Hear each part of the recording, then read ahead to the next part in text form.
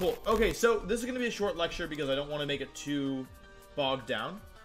Truth be told, I just want to give you guys the information that I have and kind of keep this one relatively simple. So, basically, a lot of people have been saying, hey, I'm interested in VGC.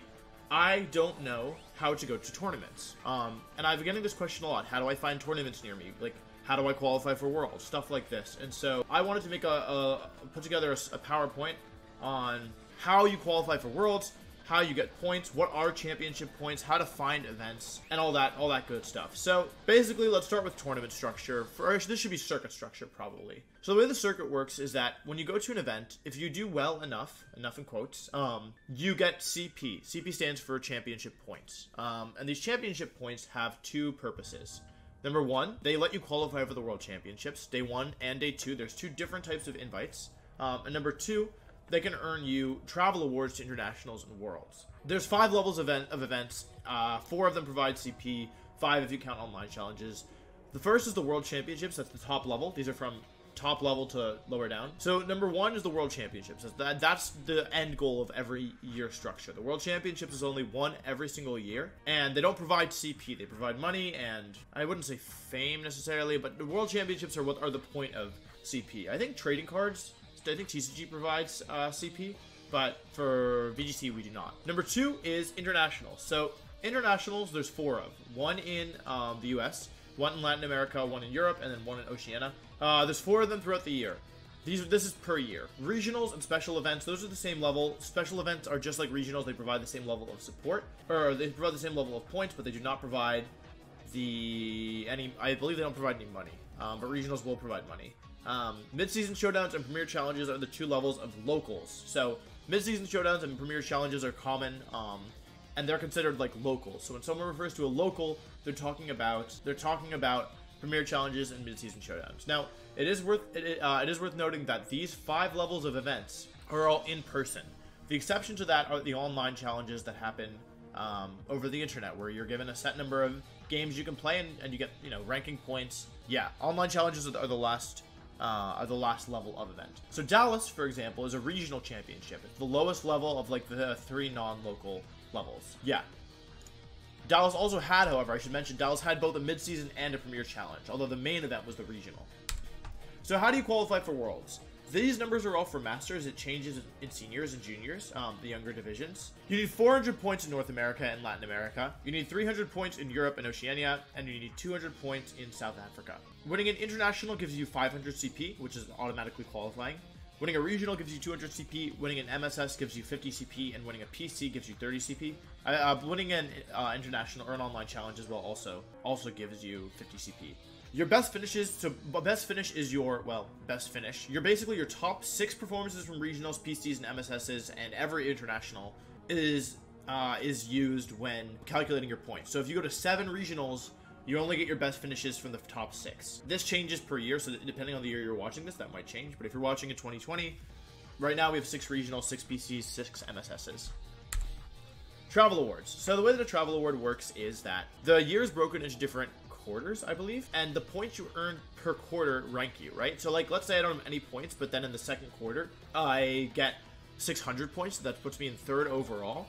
Then even though I might not be in like the top 4 for the whole year, it's only the points that are earned in that quarter that count. So if I'm in the top 6, or if I'm number 3 in points that were earned in the quarter qualifying for Berlin Internationals, then I could win a travel award for Berlin Internationals. The first through 4th per period get these bonuses. If you're in region, you get $2,000. If you are over 18 and out of region, you get $3,500.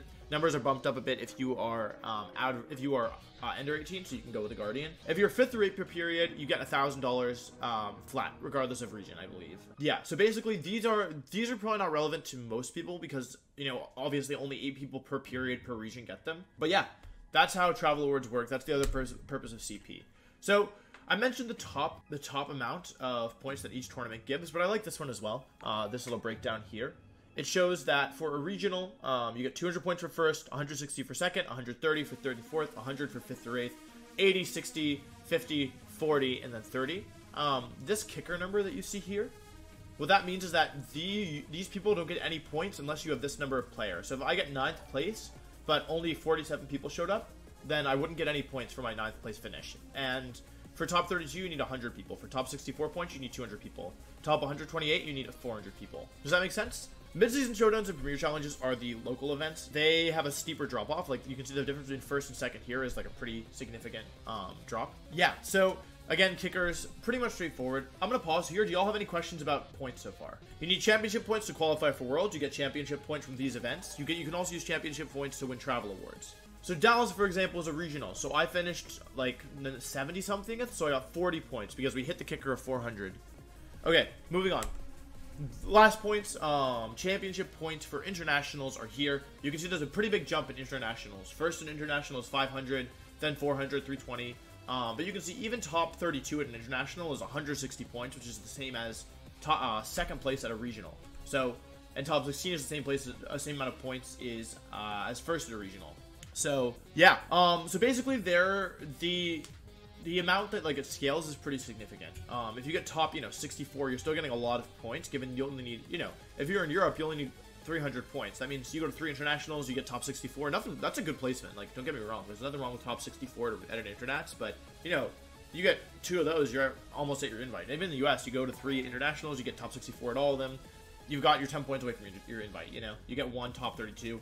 You got your invite. So in some ways, you can qualify just by going to enough events. And that's true even of premier challenges and mid-season showdowns. So even if you can't afford to go to a really a lot of the like internationals or anything, first at an MSS is 50. First at a premier challenge is 30. That's a total of 80 points from winning both of them, and you can have 6 each of those. So 8 times 6 is 480, or 80 times 6 is 480. So you can get 480 points just from these local events. Meaning, in theory, you could you could qualify for Worlds never playing at an event with more than 8 players as long as you went to your locals and did well, right? I mean, you'd have to be winning. You'd have to be winning, but you can definitely do it off locals. People have done it before. They will do it again.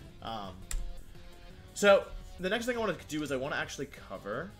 I want to show you guys how to find events. So, okay, so here's what you do. You go to Google, okay, and then you go to Pokemon Event Locator, okay? Type that into Google, right? Now you can see I've typed in Pokemon Event Locator. I'm going to click on this page, right? So this is how you find locals. So let's say I'm in the US.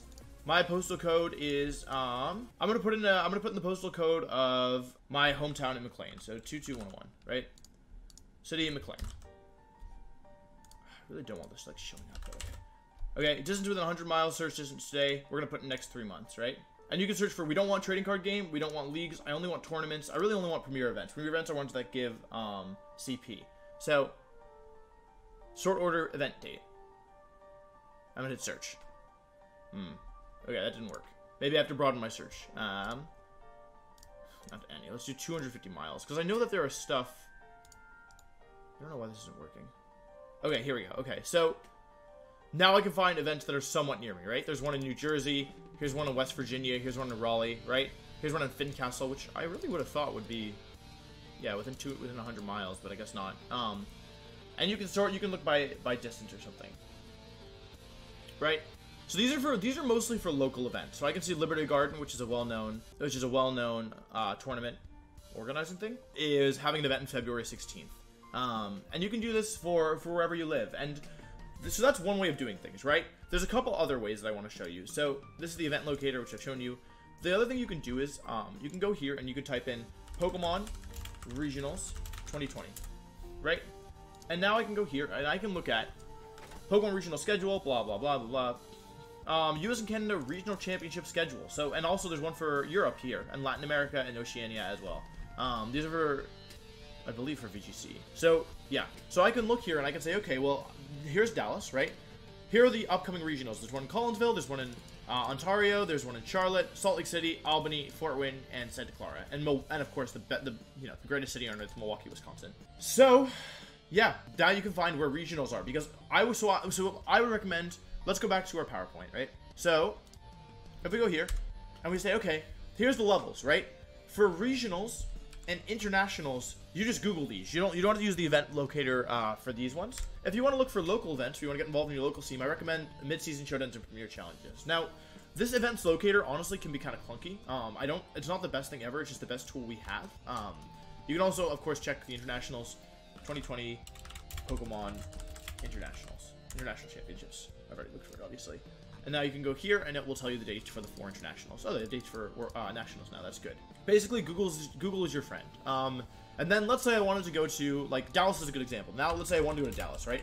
Pokemon regionals, right? I would Google that, and then I would say, okay, here's the page. Look around here, register. Ugh. Ah! Ugh. Please be cheaper. Okay, well, yeah. Yeah. So basically, and then you just register. So it's pretty much, honestly, guys, it's just Google. Like, a lot of this stuff is just Google. Now, except with the exception of the event locator. So the one thing I will say about the event locator is that it's not perfect. Like, I know for a fact that I have events that are closer than this that I guess just aren't on this website for whatever reason or aren't showing up. Yeah. So what I recommend you do is, let's say you are a new player, or you're a player who wants to get involved in your local scene. The best thing you can do is find somebody else from your region, and talk to them and be like, hey, what are the events? Who do I go to hear if there are events coming up? Like, I know for my region, my friend named Kyle will run events, or if he isn't running events, he'll know where to go to, like, or he knows who is running events. So when I want to know, hey Kyle, do I have any MSSs coming up? I'm not gonna go on I haven't used the events locator in ages. You know, I message Kyle and I say, hey Kyle, when's our next mid-season, right? And of course, my experience, like, I'm not like someone who is super involved in local events, so this is like an area where like maybe other people do it differently, but this is just what works for me. So yeah, because like I said, like, I know that there is an event like 40 miles from me, and I'm sure there's somebody, like, I know that there are events that should have shown up in this search that didn't show up. So the best thing you can do is find someone else in your region and talk to them, and you know, that's good just for multiple ways. So maybe start off using the event locator once you go to an event, then yeah, then you know, build your network, like, talk to people. I hate the phrase build your network, but you know what I'm saying, like, get involved in your community, and then once you are in the community, then you won't need to use the event locator once you're actually in. Yeah, Kyle only runs, like, you know, DMV events as far as I know, although he's run bigger ones as well. But yeah, like, Kyle is a TO, so talk to your local TOs, you know? How you find TOs, I'm not entirely sure. I just know them by going to events, but there might be another way. Also, a lot of places have, like, region-specific discords. Like, I've been invited to the SoCal Discord to play Smash. Like, so, like, getting involved, like, finding people from your region is, in my opinion, the best way of doing things. So, yeah. Honestly, guys, that's all I really planned. I wanted the stream to be short or I wanted this lecture to be short because, I didn't want it to get too clunky. Do we have any questions? Let's open up for questions.